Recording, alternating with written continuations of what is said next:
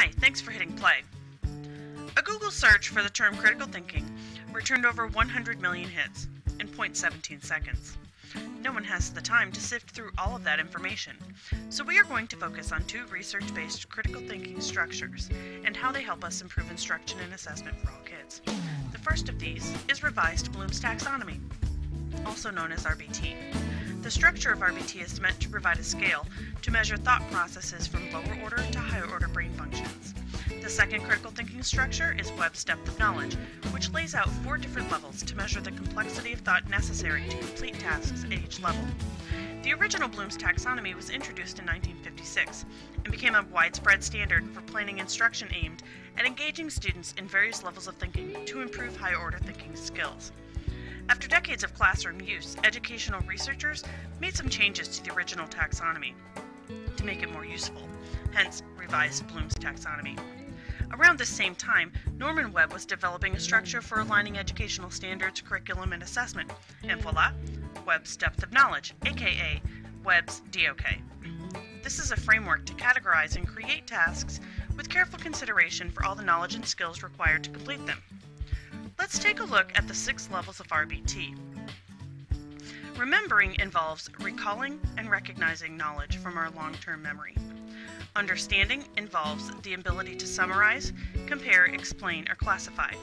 It requires us to derive meaning from the knowledge that we remember. Applying involves the use of information we remember and or understand to an activity. For example, we may execute or implement a procedure during a task. Analyzing involves breaking material down into meaningful parts. We have to determine how the parts are related and how each part relates to the whole. Evaluating involves making judgments based on certain criteria. We may check material within a source for consistency, or critique material based on a separate set of standards. Creating involves using information, material, and ideas to produce something completely original, or presented in a new way. In other words, we use pieces of what we know to generate new material, or reorganize it. Educators had been using some version of Bloom's taxonomy for a while when Webb introduced his depth of knowledge structure. Because both structures use similar terms, many folks thought that it was like picking sides. You had to be either Team Bloom or Team Webb. But Bloom and Webb do not have conflicting messages. They actually work together. So let's see how RBT's levels of thinking work in Webb's depth of knowledge to measure the complexity of tasks. Level 1 of Webb's DOK is recall. A recall task only requires us to pull knowledge out of our brains and reproduce it. Level 2 in Webb's DOK is skill or concept. This kind of task requires us to make use of knowledge in a different way than we learned it. Level 3 in Webb's DOK is strategic thinking. These tasks require short-term use of skills like analysis and evaluation to prioritize and justify thinking on real-world predictable situations. Level 4 in Webb's DOK is extended strategic thinking. These tasks demand extended real-world investigation of topics and concepts with no simple answers or solutions. Let's look at a Common Core literacy standard to see what all this means to us in our classrooms. Take a moment to read. So, we have 5 different verbs that we can categorize into the various levels of RBT. Which verb belongs in which level is a good discussion for your PLC.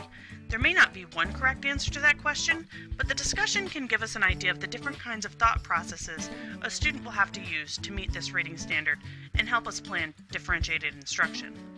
The simple verbs in this standard belie the true complexity of what this standard actually demands. Let's look closer and consider the kind of task a learner would perform to demonstrate mastery of this standard. On the surface, this standard seems to be about making inferences and drawing conclusions, but there's more than that.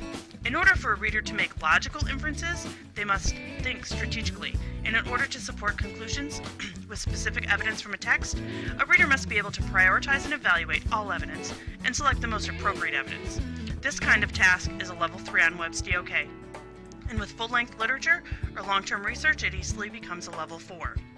Help our students climb higher by using this knowledge of critical thinking and task complexity. Examine standards for the levels of RBT verbs included. Design instructional tasks at the upper levels of DOK, and plan instruction that scaffolds learning to meet those higher levels.